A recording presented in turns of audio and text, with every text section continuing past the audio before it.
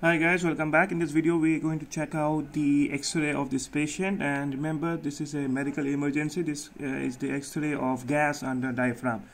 Okay, so whenever you're checking out any x-ray, do not jump into the direct diagnosis. Always look out for the normal things and then the abnormal things. And remember, you are never ever going to see an x-ray or any radiological images without the history of the patient. History of the patient is very important, along with the radiographical image. You are never supposed to diagnose anything without the history of the patient. It is absolutely very important. So now, just whenever you see an x-ray, just very quick, see for the angle. See for the angle should be sharp. Angle should be sharp. This is the gas under the stomach, that is normal. See for the size of the heart.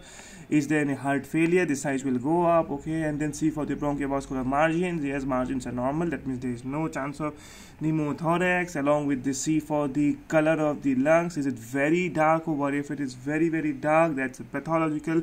C for the segments of this part and this. Compare this part and this middle, lower, right? Along with the C for the ribs. Is there any fracture of the ribs? All the ribs you have to check. For C for the clavicle. C for the trachea.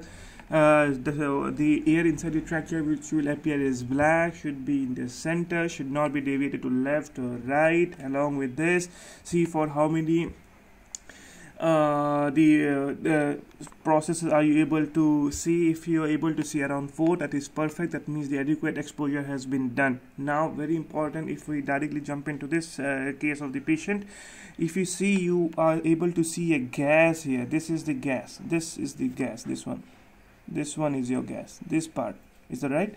This is an absolutely medical emergency. Gas here is normal. This is the gas which is present inside the stomach. Here is very high chance that there is any perforation of the small intestine, right? So how do you know the patient is having this? Obviously, when you check the patient, he might tell that yes, he might be having a history of peptic ulcer disease. Very commonly he might be having a peptic ulcer disease, right? He might be having burning sensation. He might be after eating food, or when he's empty stomach, or after eating food, if the pain increases.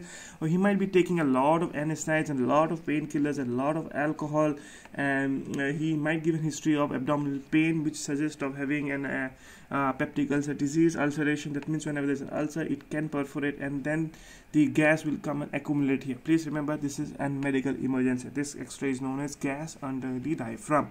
It's an absolutely medical emergency. Most common will be your peptic ulcer perforation, hollow viscous perforation. That means wherever your small intestine is there, if it perforates, yes, you'll be having this gas under the diaphragm, right?